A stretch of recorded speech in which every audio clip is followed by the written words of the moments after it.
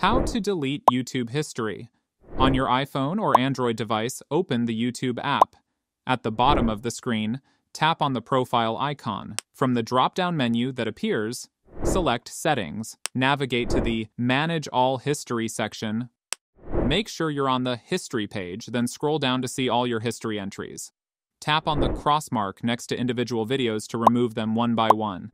Tap on Delete Today to erase all the history from today. Choose Delete Custom Range to specify and remove history from a particular period. Select Delete All Time to clear your entire YouTube history permanently. And there you have it.